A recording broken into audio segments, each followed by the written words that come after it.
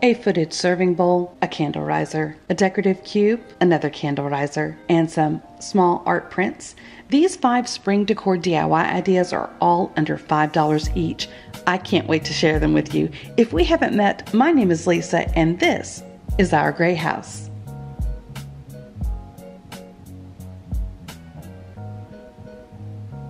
I have tried this footed bowl DIY before, but this time I was trying something just a bit different.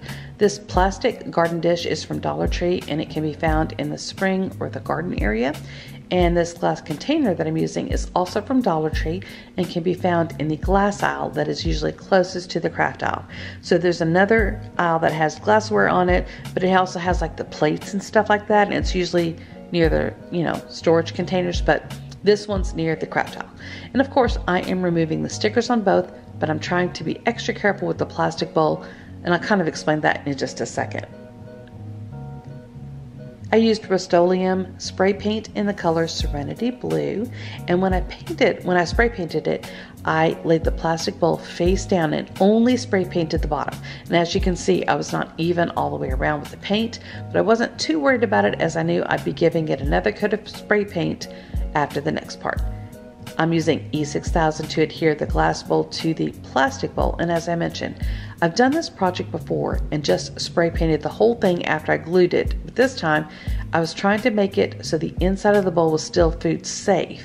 So after applying the E6000, I'm just going to center that glass container onto the bottom of the plastic bowl, and then of course I'm going to let it dry overnight.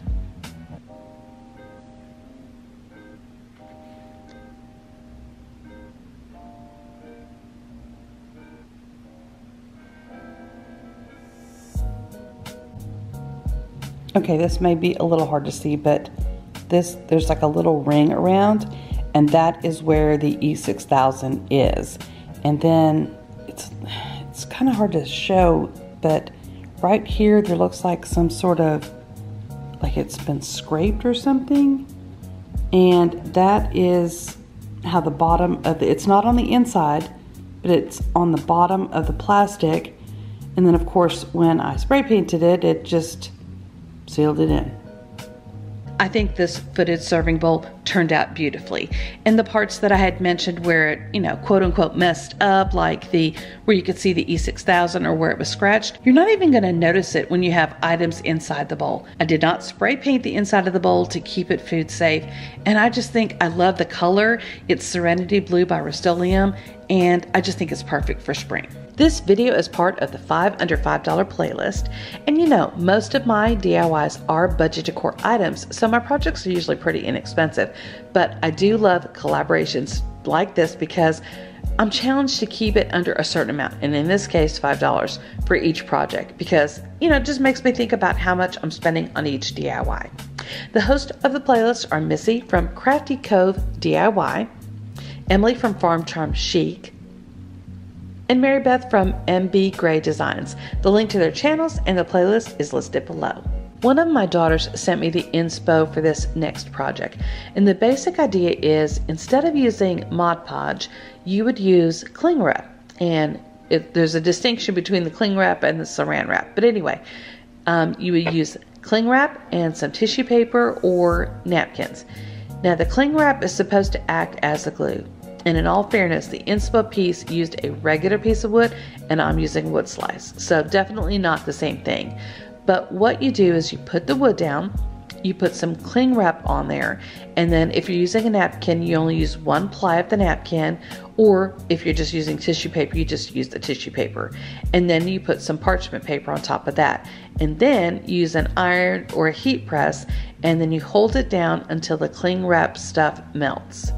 And then you're supposed to be able to just sand off the edges. But mine was not sticking down. I'm not exactly sure why it wasn't sticking down, but it wasn't sticking down, and it's supposed to make it like really smooth and, nice and smooth looking. Mine never did that. In fact, it's still, a little bit wrinkly looking. And it's not that I mind that look, but I was thinking it was going to turn a little bit differently. But the wood slice has ridges, and it's not like a completely smooth surface like the wood piece in the inspiration project. Anyway, So I sanded it down as best I could, and then I added 4 wood beads to the bottom to act as like little feet to this mini riser.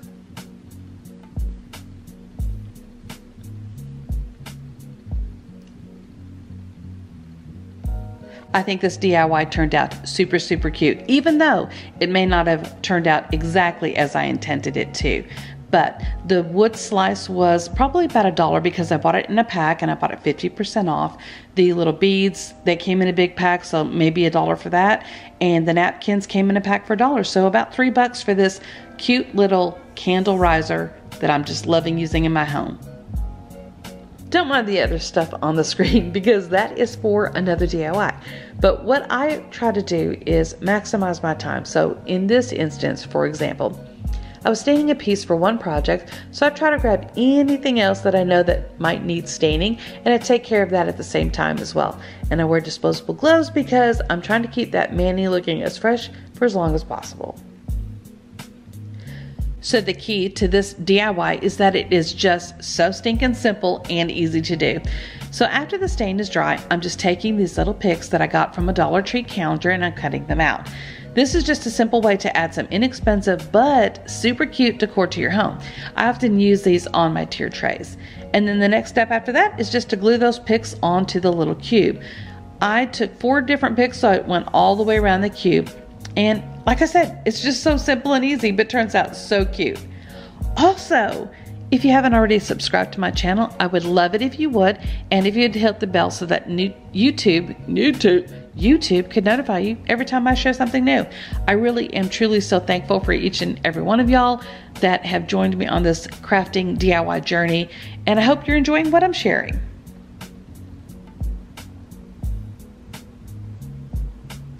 The total for this project really depends on what you have on hand. The wood cube is $1.25, and I already had the calendars, but if you had to buy them, you would spend another $3.75. I'm not sure how much the stain costs because I have a big old bottle of it and it's still lasting me for forever. But if you think about it, you're going to have a lot of leftover materials that you can use for other projects, so this is very budget friendly, less than $5. This wood circle is from Dollar Tree, and I'm just giving the top of it a coat of white paint. I used folk art paint in the color Adirondack. There, I said it. Oh gosh. So this is going to be a riser for a candle, and I'm using Waverly Wax in the color Antique and staining the bottom as well as the craft sticks and some other tower tumbling blocks. Now I'm adding some craft sticks to the bottom to give it just a bit of height, and honestly I'm not sure why I thought I needed the extra height, but that's what I'm doing here. And then I'm going to glue on 4 tower tumbling blocks to the bottom. Now for this part, I glued 2 tower tumbling blocks together end to end, and I did 4 sets of those.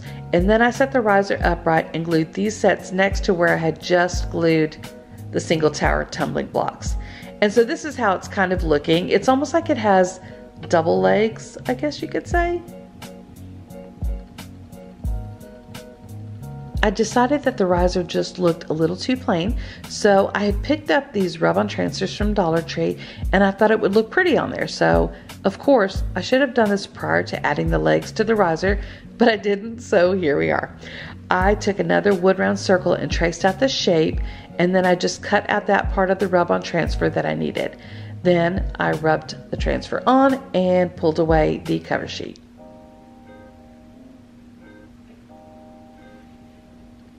The wood round circle was $1.25, the Jenga blocks were another $1.25, and the rub-on transfer was $1.25 as well. So $3.75 total for those items. I had the paint and the stain on hand, but if you add in another $1 for that, you're still at like $4.75, and you have leftover materials to use for other projects. All in all, this turned out so beautiful. I am so in love with that rub-on transfer. You're probably going to see it in another DIY really very soon, but I just love this one. I think it's so pretty. These canvases come in a 3-pack for $1.25 at Dollar Tree, and I'm giving them a coat of the folk art paint in the color Adirondack. I don't know why I struggle with that. Anyway, I had seen these prints, I'm pretty sure at Hobby Lobby, and I just took a picture of them. I scaled them down to size on my printer and printed them out.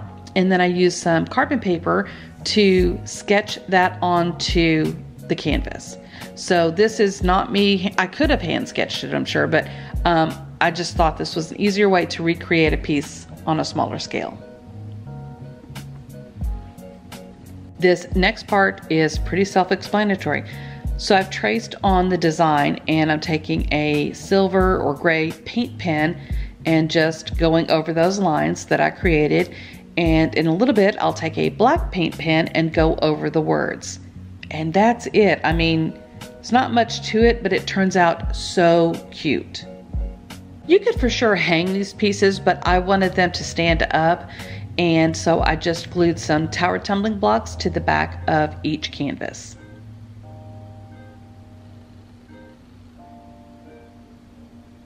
For this project, I used a 3-pack of canvases. They were $1.25. I also used a paint pen in gray and black, and I had white paint and carpet paper. Those items I already had on hand, and again, if you purchase them, you can use them for multiple projects. So for sure, this DIY was under $5, and I think it just looks, beautiful. Thank you all so much for joining me today. I hope these beautiful DIYs inspired you to create something for your own home. And don't forget, if you want to follow me here on YouTube or over on Instagram, it's Our Gray House, but just don't follow me in real life though, because that's creepy. Bye.